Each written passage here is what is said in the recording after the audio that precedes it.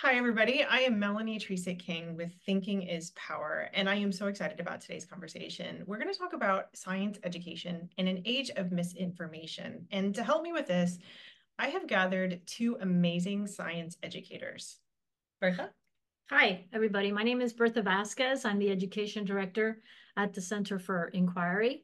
And I'm also a 35-year veteran of the science classroom here in the public school system of Miami-Dade County. And my name is Daniel Pimentel. I'm an assistant professor of science education at the University of Alabama, and also a former science teacher myself. And now I do research on science media literacy and the ways we can help students engage with scientific information in the media and use that information to make decisions in their everyday lives. And I also work with folks who want to become science teachers and helping them develop their practice, and people who are current science teachers but want to improve their practice. And I'm really excited to be here to chat more with you both.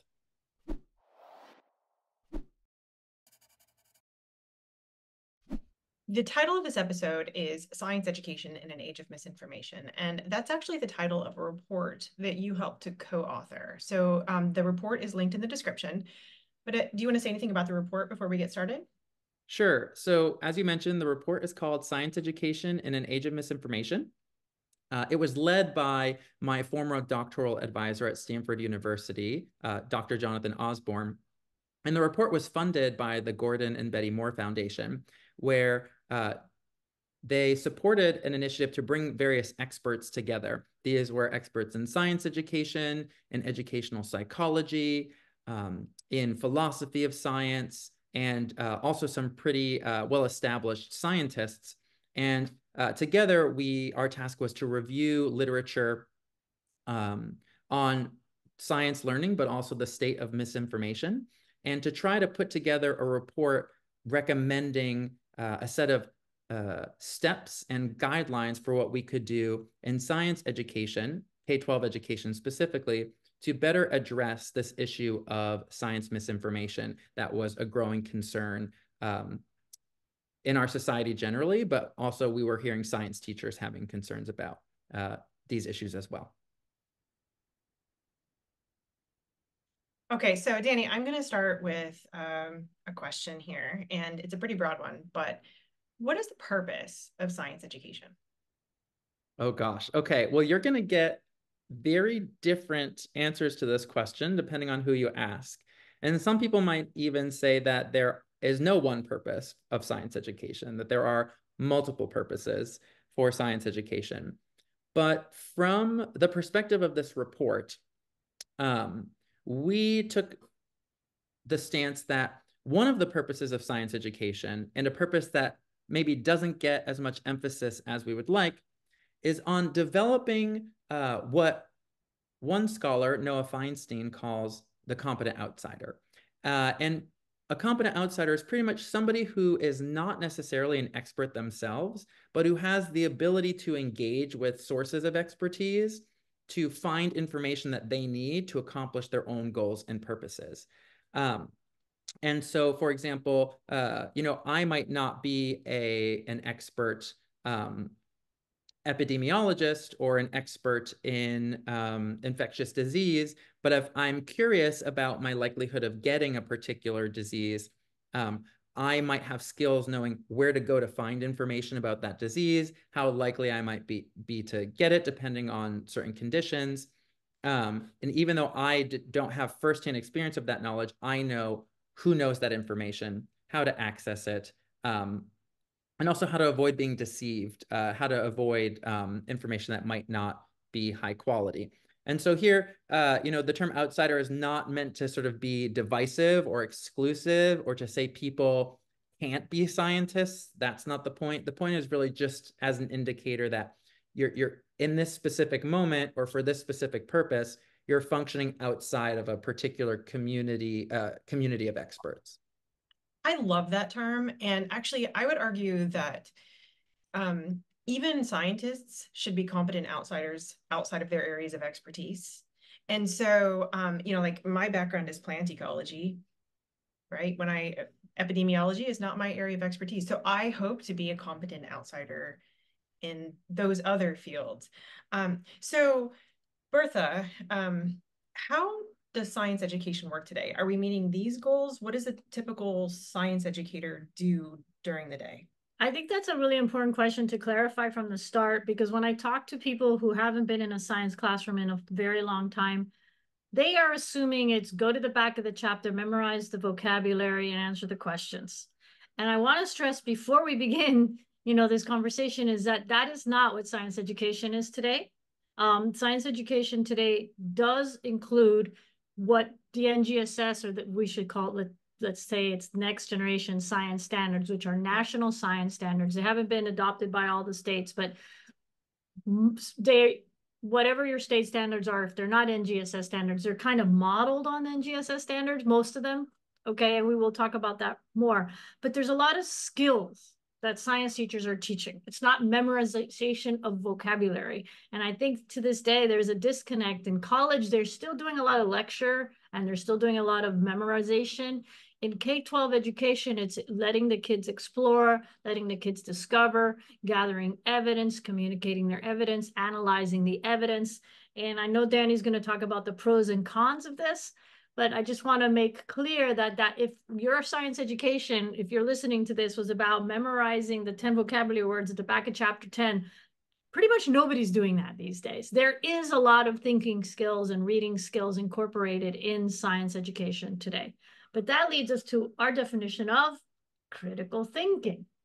Yeah, so Bertha and I have an interesting history where I wrote an article. So my background is I teach non-major science at a college. And these are people who don't want to be scientists when they grow up. And I was teaching biology, and I was doing a lot. Actually, that's not entirely true. Biology is content heavy, and I was using content, but I was also using it to help students think through issues. So for example, when I covered cellular reproduction, mitosis, I used cancer to help my students understand the kinds of cellular, the proto-oncogenes and tumor suppressor genes and the kinds of things, mutations that could lead to unregulated cell growth. But I still realized that I was kind of failing my students in that if I had a single semester to teach my students what they needed to know about science, they were going to forget all of that. And that probably wasn't even what they needed to know about cancer. I wanted them to be competent outsiders. I just didn't know that term. I wanted them to be able to find the information that they needed when they needed it. Right. And so I redesigned a course, and I wrote an article called Teach Skills, Not Facts, in which I talked about critical thinking, information literacy, and science literacy.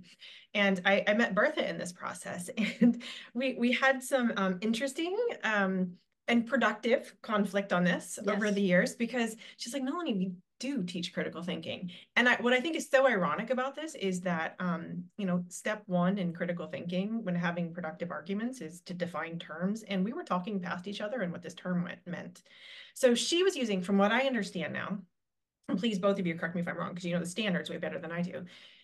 She was using the critical thinking definition in the standards, which is inquiry-based, problem-solving, thinking like a scientist. And I was asking my students to think about how they come to their beliefs and to question them in a healthy way, to try to understand the kinds of biases that would lead them astray, to how to find reliable sources.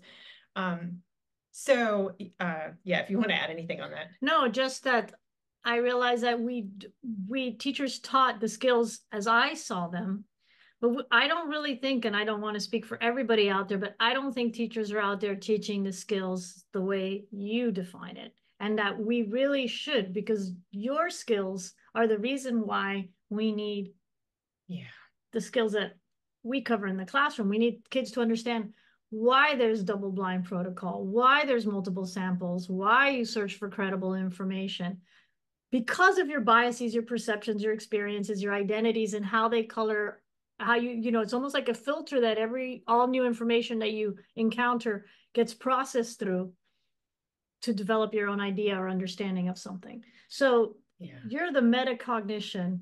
It is metacognition. Yeah. And actually, I'd love to hear both of your thoughts on this, especially how they relate to the standards. And again, like big picture here, what are we doing here as science educators? So there's a what we do, and in a perfect world, what might we do better? But to me, I teach other courses that start like the traditional way. Here's the scientific method, and then here's the kinds of things that we've learned through that. what I've realized doing that is that it leaves students not understanding why we need science to begin with. Right. And so helping them first understand their thinking and why, I tried something and felt better isn't sufficient, or why I know what I saw isn't sufficient evidence. And so I actually find the students make better sense of how science works once they understand the problem that science is trying to solve for. So I guess, Danny, to you, we've been talking for a while now. Thoughts on what we've said and how they relate to the nature of science, maybe, and the standards, or any thoughts?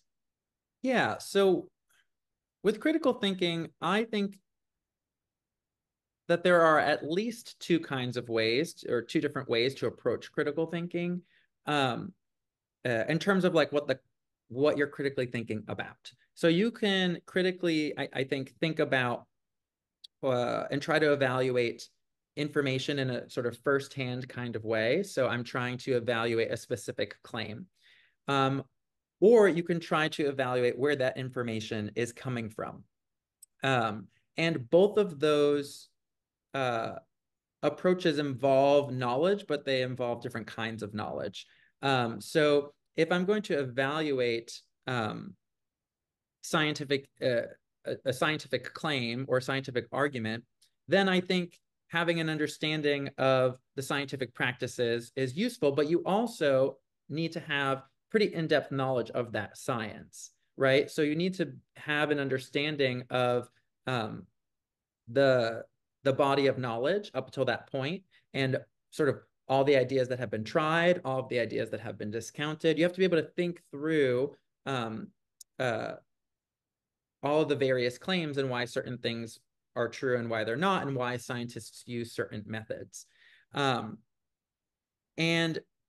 that can be really challenging if you don't have expertise in that domain, as we've said. And I think, as we've all probably will realize, we can't be experts in everything. So our ability to do that firsthand evaluation is going to be limited in a lot of contexts.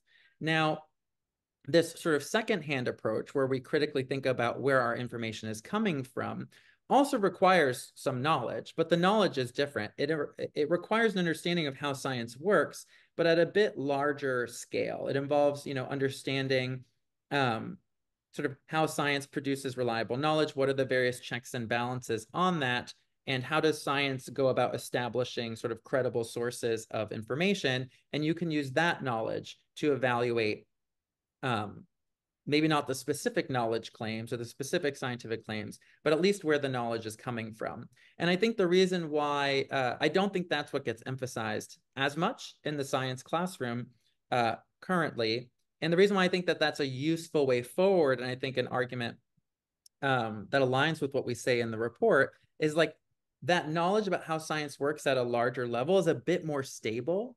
Peer review has been around for a while.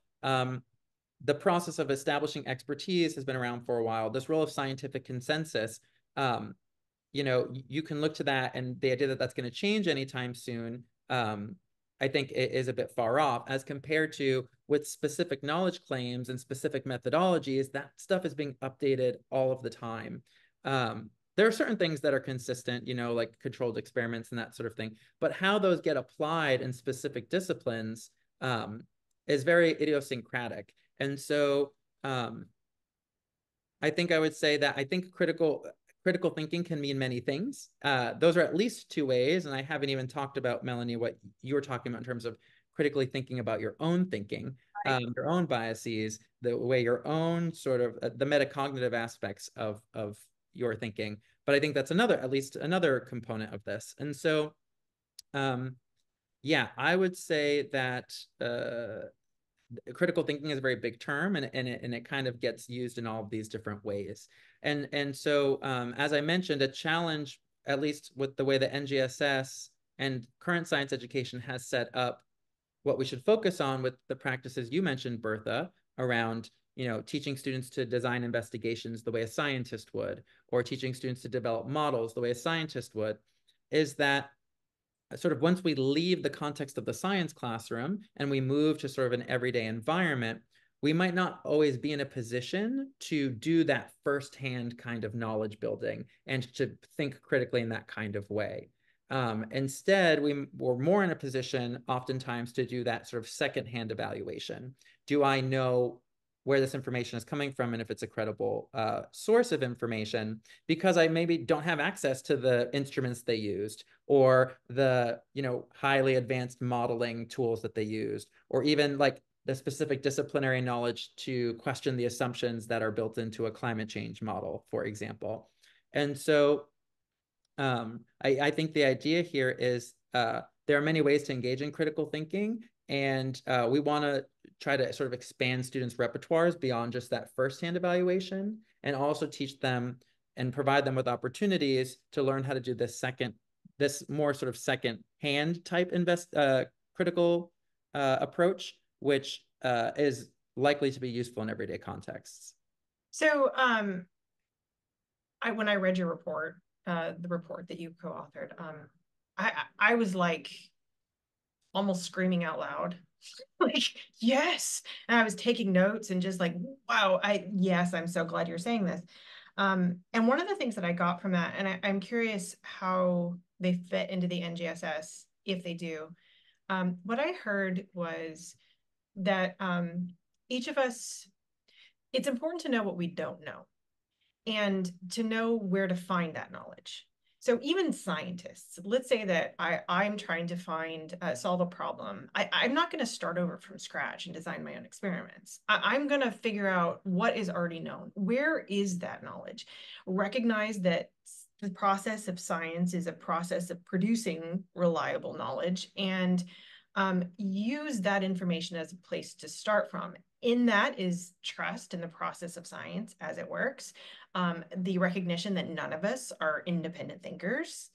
We all think socially, and science, the social process, helps to vet that knowledge. So I guess, are these things part of how we currently teach science? This is to both of you. I think, yeah, I can say, I think that, and there are people who have written about this, the NGSS, as we mentioned, the Next Generation Science Standards, I think has definitely moved us a step forward in this direction, because the idea is it engages students in some of those social processes, right?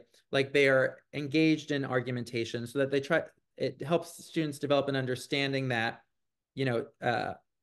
when scientists are building an explanation for something, it is this social process of arguing from evidence and sort of looking for gaps in our understanding and so that helps students understand sort of what scientists are doing. And sort of, I think, helps dispel the myth that scientists are just going out and observing things and like looking at the objective truth and just sort of like writing it down and sharing it, right? That it is this social construction of knowledge, of course, using empirical evidence and trying to adhere very closely to what the evidence is telling us. The challenge, I think, is that if we only stay there in terms of engaging students in those practices, without then helping them sort of take a step back to say, okay, this is what scientists are doing when they're in their scientific professional setting. What does that then mean for us if we're not professional scientists ourselves in terms of how we go about finding information in our own lives? I think we do that first part really well. And I think that there's an additional step of then saying, okay, if this is how science works, what does that mean for those of us who might not become professional scientists in terms of what we should look for when scientific information is being communicated to us? So moving from that, this is what scientists do sort of at the individual or even at the lab level, to that's how this informs the way science as a system and as an institution works. And that we can look for, this particular person is sharing this information with me. Well, I know that scientists are supposed to engage in, critical evaluative discourse. So I'm going to look for a peer review process to make sure that this scientific information was vetted, right? Knowing that argumentation is an aspect of science is one thing, but knowing how that translates into sort of an institutional process that I can look for as an everyday citizen is, I think, where we don't emphasize enough in the class currently, and I think where we could improve in terms of helping students become competent outsiders. Bertha, you were telling me about a lab that you had your students do. Yeah. And it's a great lab, but yeah, go ahead. Well, since we're basically talking about the pros and cons to NGSS, and we all agree that it's a wonderful document and it's a big step forward. But my personal anecdote is coming from a state that is not a next generation science standard state, that's Florida. And I went to a National Association of Biology Teachers conference, and I went to HHMI session. I think they're amazing. It's like the gold standard of evolution resources, HHMI. Howard Hughes Medical Institute. Yes, Howard Hughes Medical Institute. So they have this wonderful lab called the Biology of Human Skin Color. And it takes you through why humans started off with lighter skin, our skin got darker, and then in some parts of the world, our skin got lighter again. And what surprised me coming from a non-NGSS state was they said, do this on the first day of school.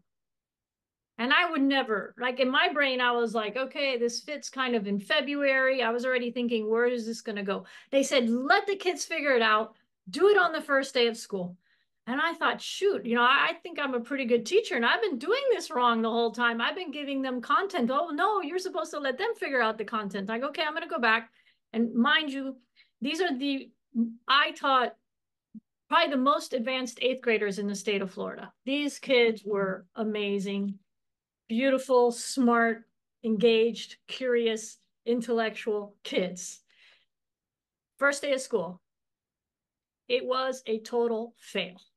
It was a disaster. They didn't understand what was going on. The following year, I put it where I thought it should go.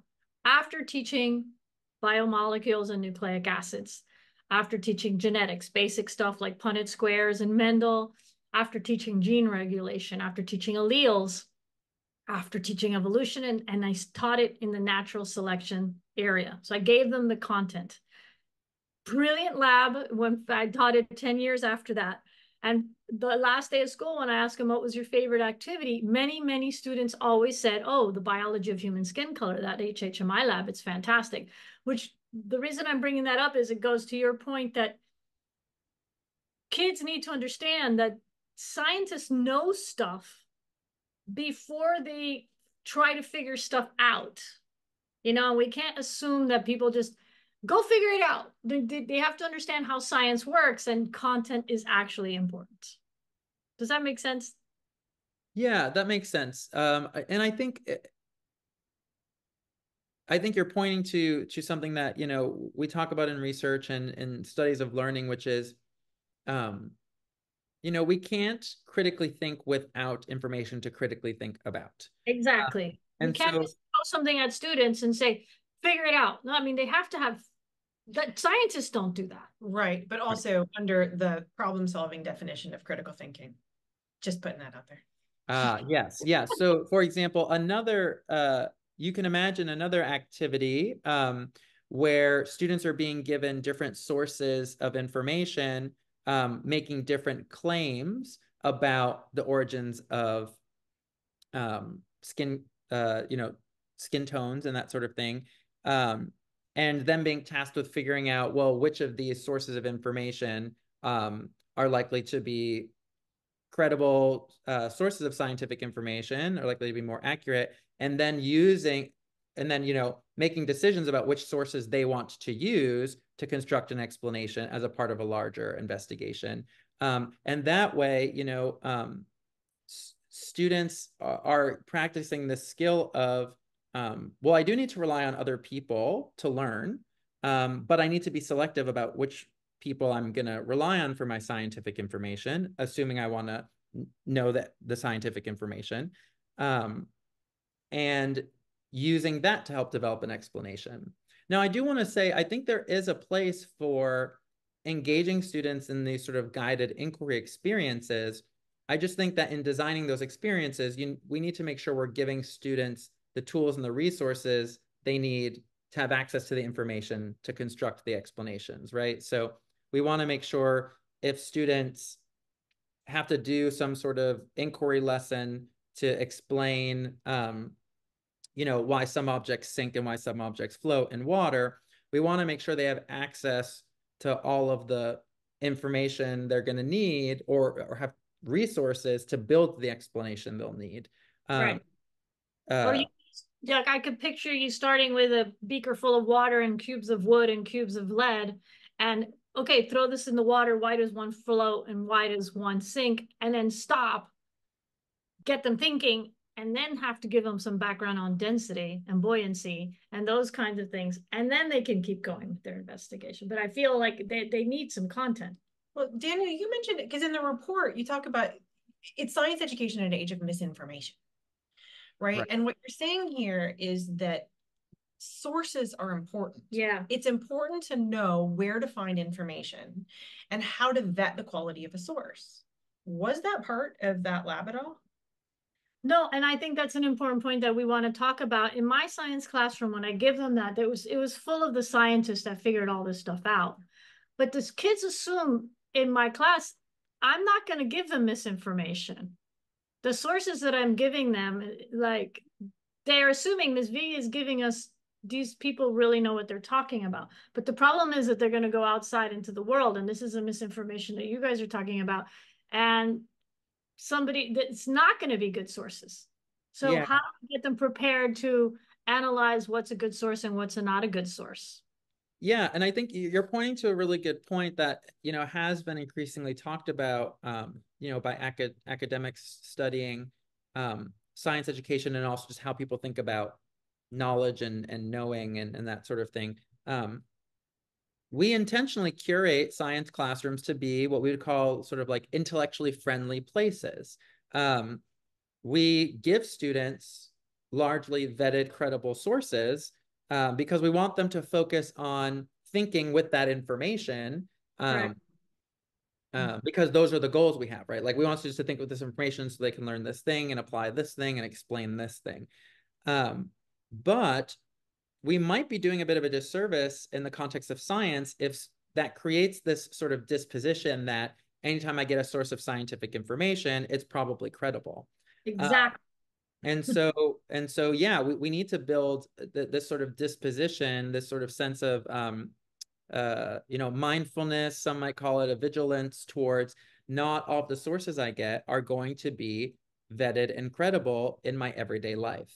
And introducing students to some sources that are not credible, maybe helping them experience that sense of being deceived, and then showing them what to look for. In fact, I worked with a student this past year. She was very interested in some of these ideas that I talked about in one of our classes.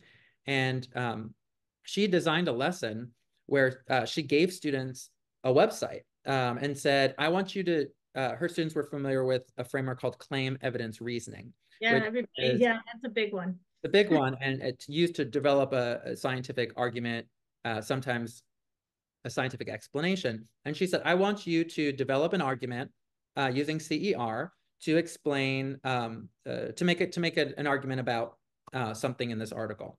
And students did that. And then, they all wrote their CERs, students were working in pairs. And then and she had them share them out. And then she was like, did anyone notice anything strange about the article at all? And then kids were like, oh, yeah, I did notice this thing, but you told us to do the CER. So we were just, we were doing our task. We were doing the CER.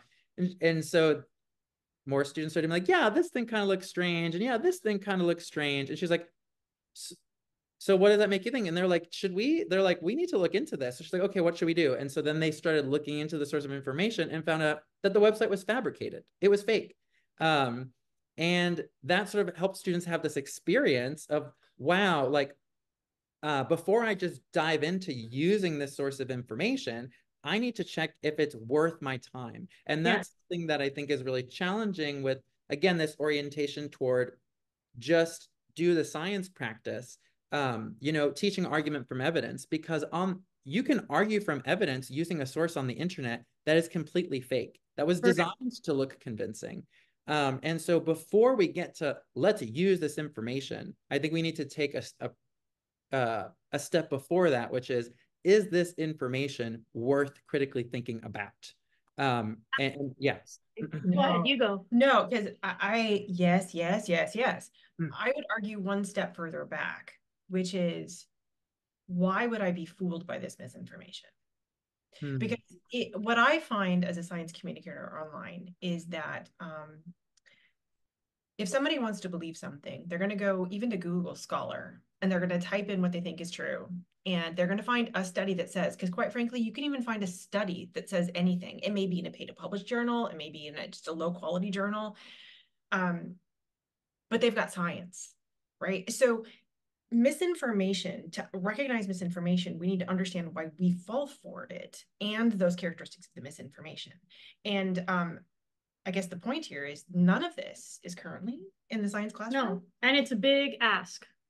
Yeah. This is a big ask. So you're saying on top of the way, let's say you do teach the biology of human skin color in the right place.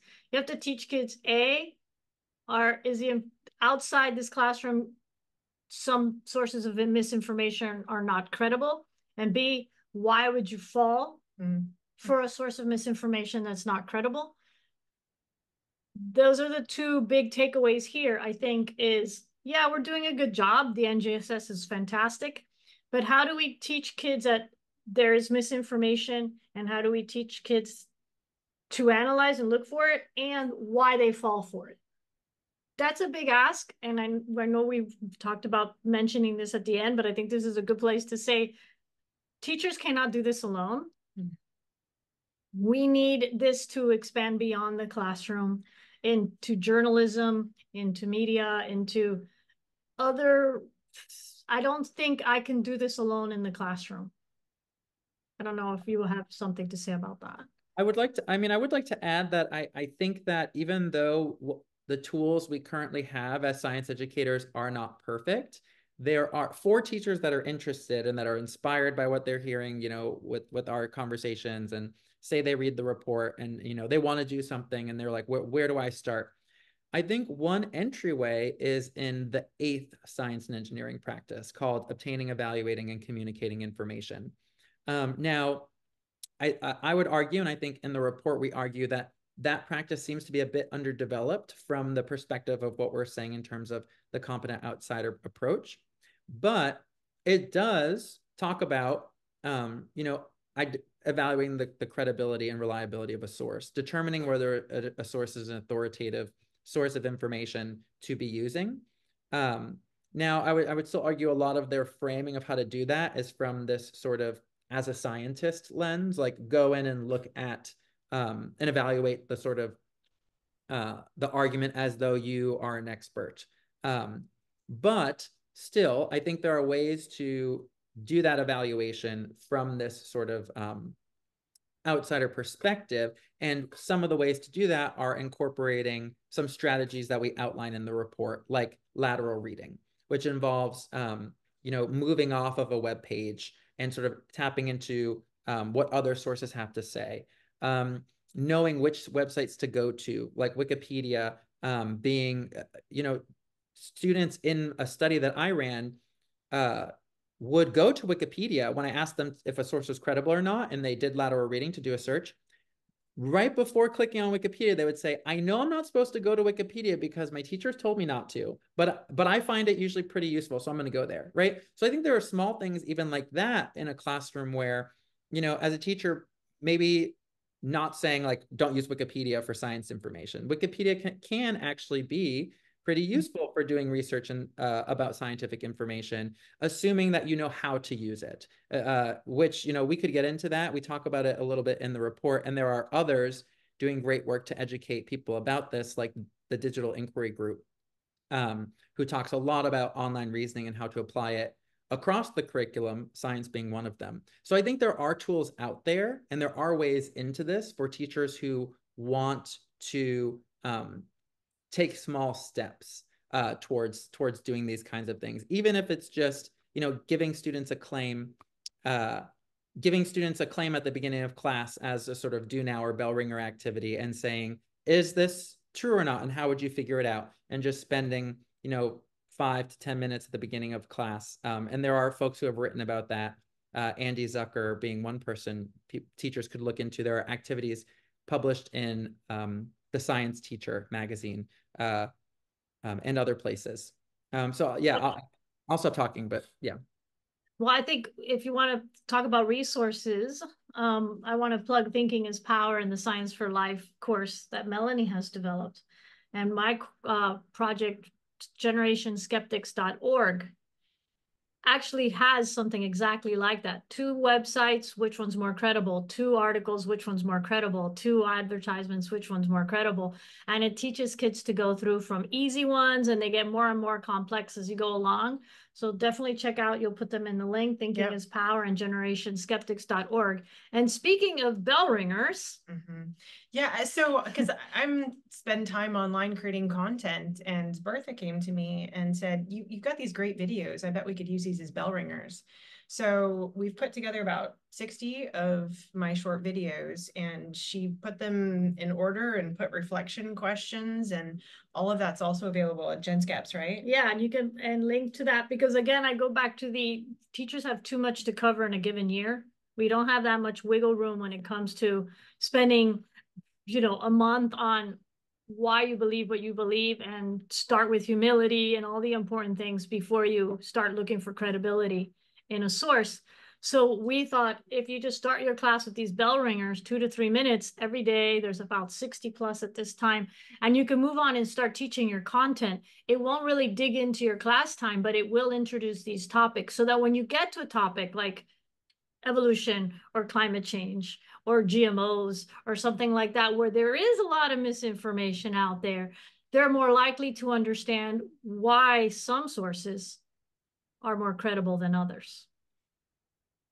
Yeah, and I would just add that, Bertha, you mentioned, isn't this a lot to put on science teachers? And I think that we cannot put the burden of all of science misinformation onto science teachers.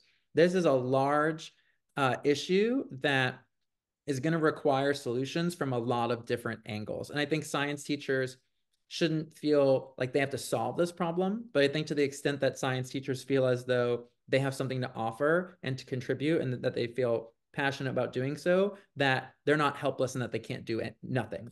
I think that's fantastic. I think that's a big takeaway here, and that there are resources out there. Yeah.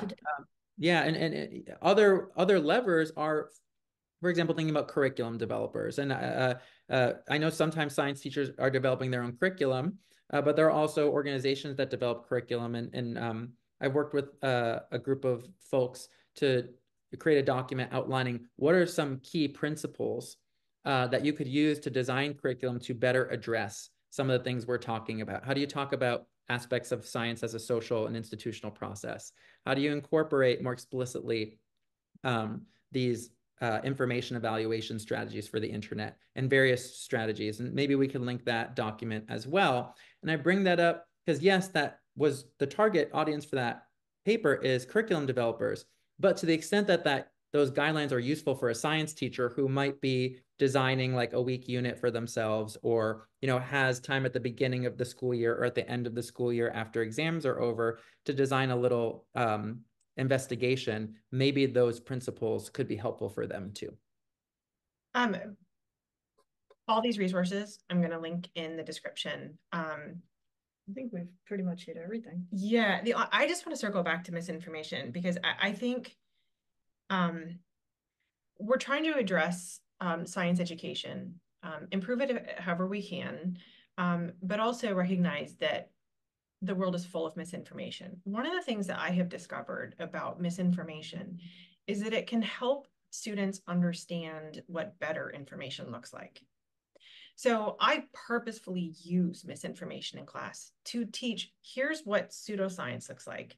Then they can help see what science looks like, science denial, conspiracy theories, all of that, fake news.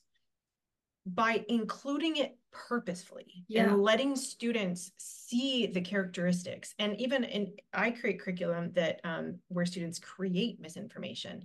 And I'll link to that as well, mentalimmunityproject.org, where by creating the misinformation using those characteristics, they learn the qualities of the better information. So I would say as educators, it's an opportunity actually to help your students understand how science works and why some sources are more reliable than others. Right.